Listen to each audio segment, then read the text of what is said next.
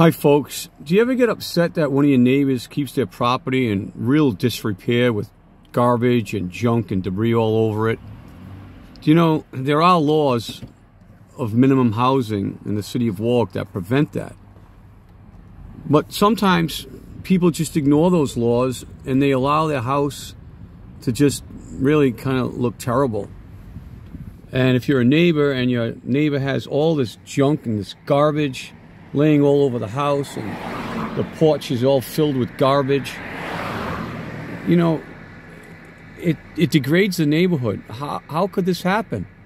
Here's a house that has so much garbage and trash, which is, you know, clearly against the ordinances set up by the minimum housing or the policies. How could it continue like this? Oh, I know why.